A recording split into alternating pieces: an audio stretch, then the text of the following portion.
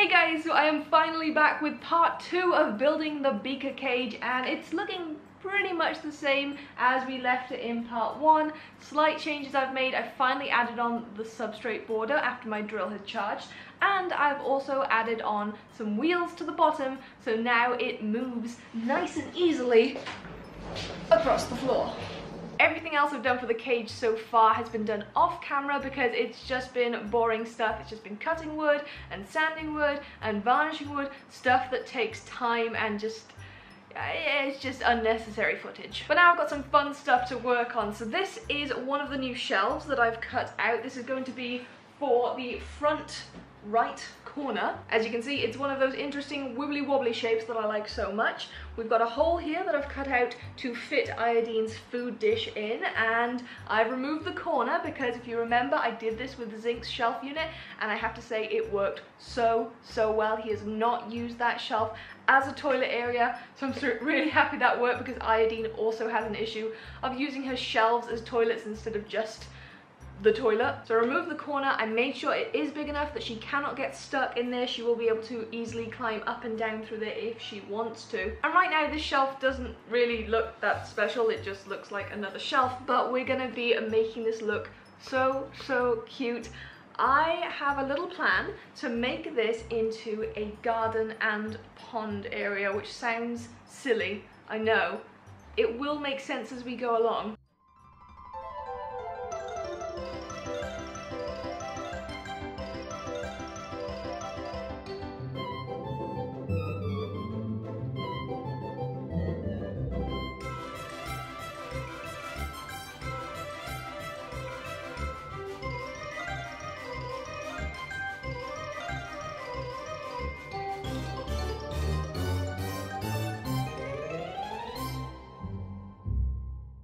Okay, so after adding the colour and letting it dry, this is what it currently looks like. Now, it doesn't look like anything special right now. This is not the final result. Now, I have cut from a piece of thin perspex, this oval shape, and this fits around the pond section of the shelf. I shall be fixing it into place over the pond like that, so it's going to give the pond a nice reflective quality look, just a little bit more like water. Also helps with wiping down the shelf. And then to create a border around the outside of the pond, I'm going to be siliconing down some rocks. Now these I picked up a long time ago. They are from outside. I do have a video on my channel showing how to sterilize rocks from outside, how to choose them from a safe place. So if you want to get rocks for use in your cage, you can go and check that video out.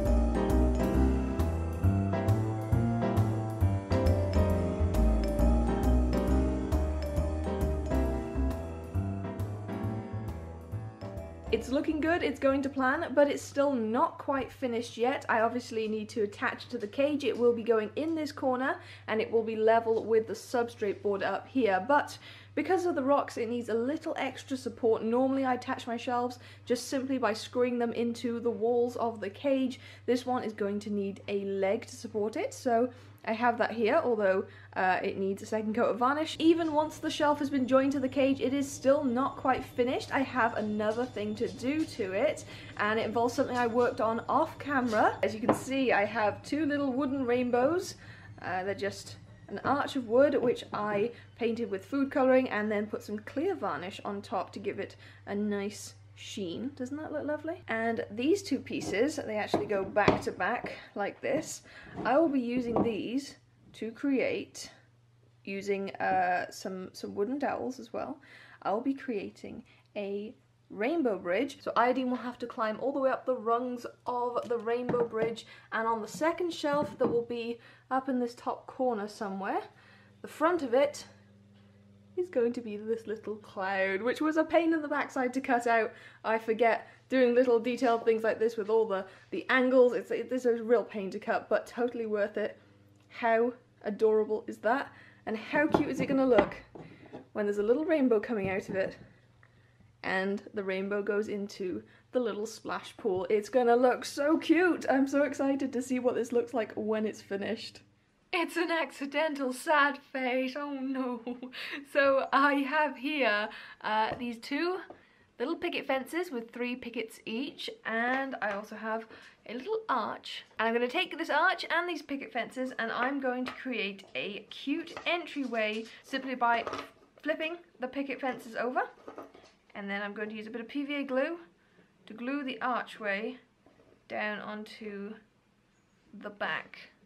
Plop there, plop there, and then just glue it down on the picket fence. Once it's finished drying, I intend to decorate it with some tissue flowers and give it a kind of romantic garden-y feel. So I've set that aside for a minute, and the next thing I'll be doing is gluing the rainbow bridge onto the cloud. Now, you guys haven't seen this for a little bit, but I have finally added the steps. The reason I didn't film this is because I had a few different failed attempts using different kinds of steps. Originally, I was going to use dowels, round dowels to do this, and it really didn't work out. So I settled on doing 3 little steps, which are in red, yellow, and blue, just on the edges. So we've still got that rainbowy vibe to it, and you can see what it looks like on the side. It is so cute. I am so happy with the way this turned out. By the way, these steps are just attached with PVA glue, so there's no nails and no screws going in from the sides, so nothing to ruin the lovely rainbow look. So once again, I'm gonna put a dollop of glue here, dollop of glue there, and actually I'm gonna put a bit of glue along that step as well, just for extra security. Stick it down, hopefully in the right place. And once again, I need to hold that in place for a moment while it sets, and then I can set it aside to dry fully for a couple of hours. Okay, I wasn't able to film the beginning of this because my camera was charging and I really don't have the time to wait, but this is what I've done so far. To make the flowers on the archway, I balled up tiny pieces of coloured kitchen tissue and stuck them down with PVA glue, and I'm just working on the top of the arch now. Started work around there, and I'm going to continue going until the entire thing is covered. And also, you can see here, I've used food colouring to create some vines on the lower parts of the fence.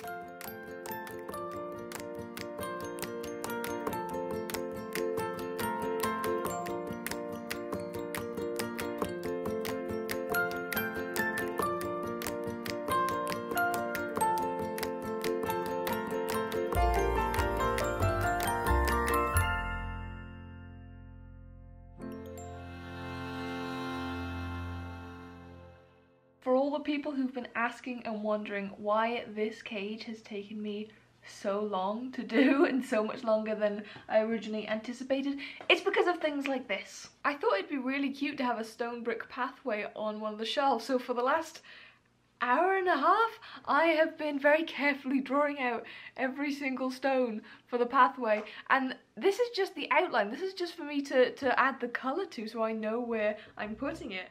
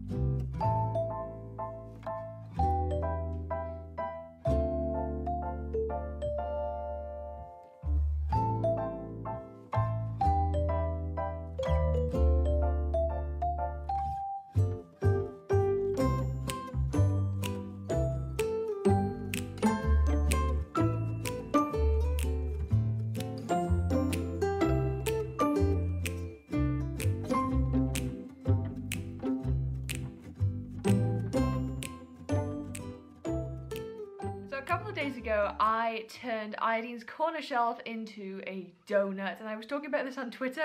I'm really happy with the way it's turned out, but at the same time, when I put it inside the cage, it didn't really fit. I seem to have accidentally created a kind of woodland theme. I wasn't going for any theme in particular, but that seems to be the way it's turned out, so I'm just gonna stick with that. I'm gonna keep making more woodlandy type things, and so I didn't want to get rid of this design because I think it's quite nice. I might use it in the future, you never know. So instead, on the other side, I've turned it into a mushroom. I just need to touch up the white parts because some of the red has leaked into them, so I'll do that, let it dry, and then we'll pop it into the cage. And over here we have the corner of death spikes. These are the place markers for some steps I have made that will lead up to the big mushroom shelf. If I can just push that back out the other side.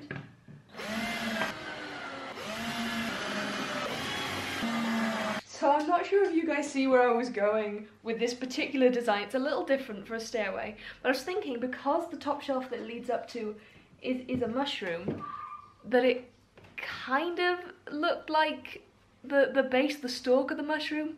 It's a bit of an abstract piece. Can you see what I was going for here? Yeah?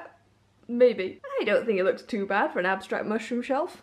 Not sure just how well this is going to show up on camera, but you may be able to make out the faint outlines of 2 mushroom stalks and some grass at the base of each stalk. And these are here because my 2 smaller mushroom shells are going to be going here and another one just here. And those are going to be step-ups to the big mushroom shelf as well as, of course, the abstract staircase. But I didn't want them to be just floating in midair, making no sense, so I thought I'd add some stalks to them. And there's also going to be another shelf along here, so the base of the mushroom stalk will be sat on that shelf, and then it will end at the top where the head of the mushroom will be. And there we have the base of our toadstools floating in midair for the time being. I've also drilled a couple of holes into the wall so that I can attach the shelves, the toadstool caps themselves. So I guess that's the next thing to do. Cute. Oh, I love it. Absolutely love it. I really want to put up this other shelf tonight, but it's 3 in the morning and I really need to get off to bed. So I'm just going to show you guys what it will look like, just as a sneak preview for tomorrow. I'm going to pop this up onto some toilet roll tubes and then you'll get an idea of what the finished result of this section will look like. So there's a good idea of what it's going to look like when it's finished, once the shelf is attached to the wall. It is so cute. I love the little mushroom garden. And this space down here is going to be for some of Iodine's toys. Isn't that so cute? The little mushroom corner. Oh, I love it so much. You didn't think this shelf could get any cuter, did you? I honestly love this archway. It is just, oh, it's so cute. Can you just imagine Iodine sitting in there?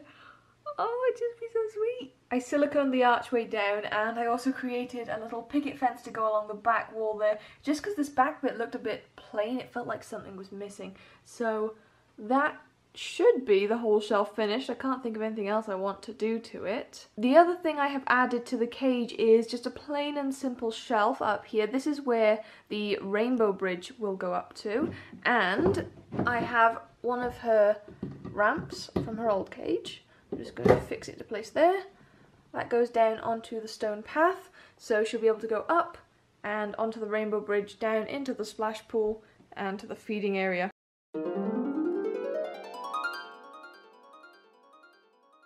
In my hands I have one of the door frames. These measure 75 by 41 centimeters, and if I remember correctly they are 2.5 centimeters wide. I wanted to make these frames as thin as was reasonably possible because the thicker you make the door frames, the heavier the door is, and then it's more likely to kind of slouch on its hinges. So I wanted to make it nice and lightweight. All I need to do now is varnish this so it's white and matches the cage, and then I need to add the mesh to the back exactly the same way as I added the mesh to the sides of the cage. I'm just going to be stapling it down with my staple gun. John, what are you doing? It's the portal of dogs. Hello. I've got one more thing to do for the interior of the cage, but it is not finished yet. I have a feeling it's not going to be ready until tomorrow, so we're just going to crack on with the rest of it and hope for the best. Things number 1 and 2 that I have are the door frames. They are now white and looking beautiful. There is no mesh in them. Unfortunately, I don't have the mesh ready, and there's no way I'm going to have it ready before I want this video to go out. So you're going to have to just imagine this mesh here. I'll put it in in a couple of days time after the video's gone out when I actually have the mesh. But you guys have seen me put mesh on things a billion times before. It's just stapling it down to nothing special. So we have the door frames, and on the sides of the cage I've already installed some large hinges on both sides. So it's just a simple case of attaching the doors using some screws.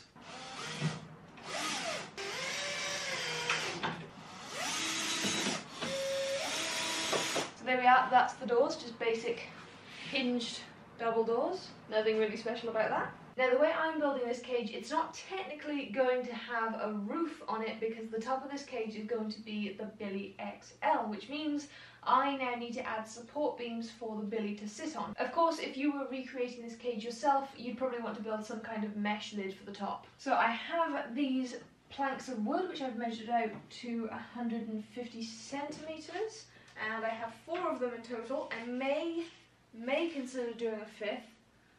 Not quite sure about that yet. I have coloured the front piece white because this is going to be visible, but the other pieces will not be visible since they will be under the Billy XL, so it doesn't really matter to me what they look like. So I do think I'm going to add a 5th plank between the back 2 planks, but that's again something I will do off camera since I'm not going to be putting the Billy XL on the top of the cage in this particular video. I plan to do an entirely separate video for rebuilding the Billy XL cage. So you will see that, don't worry, you're not missing out on it. I've not yet screwed down the central plank because I need to add to the bottom of this the lighting for inside of her cage, which I need to find first. I have found it! These are the kind of lights I use for the inside of all my rodent cages. This is the 75 centimeter long one, and I believe it cost me about 17 euros. I think it's the biggest one that they do. I have not used this large one before, but I have used these smaller and medium sizes. They all work great. This strip light is an LED one, so while it gives off a lot of light, it does not give off any heat, so you don't have to worry about that. It also has no wires, it just has this single battery pack, which takes 4 AA batteries, and it has just a simple on-off switch down here. It has a little bracket that it sits on. You screw the black bracket into place, and then you pop the light on, and you screw the battery pack onto this bit with the batteries in, and then it's good to go. It's very, very easy. So this right here is the little bracket the light attaches to. I've screwed it into place with the screws that come with it, and then you just pop it on. Pops into place like that. And then you take your little battery pack, which I've already put 4 AA batteries in, and you just screw it on, and then ta-da! LED light. So I'm just going to flip this now and attach it to the cage, and it'll provide plenty of lighting for the inside. I should add at this point, by the way, the lighting is not for the hamster. Hamsters do not need light. They are crepuscular animals. They see best in low light. They have poor eyesight anyway. But the lighting is purely for the fact that I film videos and I need my cages to be lit up so I can film in them because cameras require light to work. So that's why I use lights in my cages. They're totally optional if you want to use them or don't want to use them, but your hamster doesn't need it, so don't feel like it's a requirement. Now, if you keep in mind that the top of this cage is going to be completely covered by the Billy XL, so there will be no light coming in from the top, you can see that that LED is going to make a huge difference when it comes to my filming, cage tours, and things like that. As I mentioned, there are a couple more things that still need to be done. We still need the mesh in the front of the doors. There needs to be one more panel of wood placed on the top to support the Billy XL, and I have one more shelf to go in the interior that's going to be located about here. There is an adorable little bridge that I've made which will connect up to this part, and the little shelf here will help connect to there as well. So it's going to create a full circuit,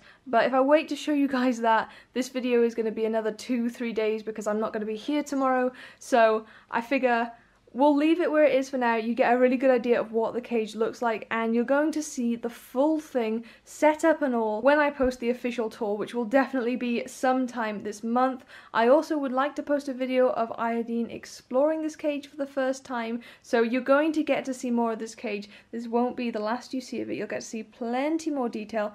I love these little hamster faces, they are so, so cute. I'm so happy with the way this cage turned out. It is so much cuter than I ever imagined it would be. This is nothing like I pictured when I started building it. This is not the plan I had in mind. Most of the interior I just made up as I went along, so the fact that it's turned out looking so, so cute is just awesome. I cannot wait to move Iodine in here. I cannot wait to see her exploring it, having it all set up with all her new toys, and just to see her in a new environment, in a slightly larger cage. I think she's absolutely going to love it. I really hope you guys have enjoyed watching the progression of this cage. It did take a long time to build because I only had a couple of hours every day or so to put into it. Normally, if I was working at this and only this every single day, I could probably build this in about a week quite easily, but it did take an entire month to build, so thank you so much for your patience. I hope you guys enjoy the final result of this cage as much as I do, and if you do, please don't forget to leave a thumbs up.